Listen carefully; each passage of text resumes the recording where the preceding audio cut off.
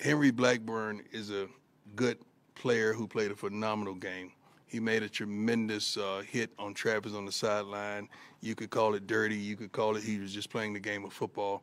But whatever it was, it does not constitute that he should be receiving death threats.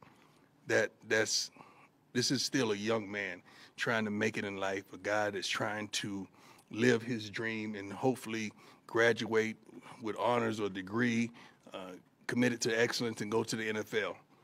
He does not deserve a death threat over a game. At the end of the day, this is a game. Someone must win, someone must lose. Everybody continues their life the next day. Very unfortunate.